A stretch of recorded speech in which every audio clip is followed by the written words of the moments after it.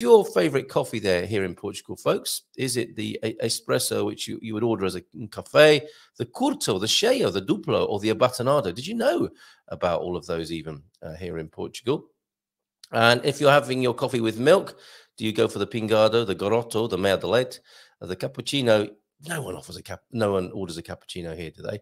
The galão, although in McDonald's they do have a cappuccino in their machine, actually, which is very nice. Or a galão. The meia de leite and the galão, I suppose, are closest to the cappuccino. And what's it called? The tall one. I can't remember. Anyway, the galão comes closest to the tall one in the glass normally, doesn't it? And there's the lesser known Mazagrão, the descafeinado carioca. What is that? Is that a coffee that sings to you? The cheirinho. When I first looked at this chart, I didn't know what the cafe con cheirinho bagaço was. I do now. And the cafe mocha. Does anyone order a mocha?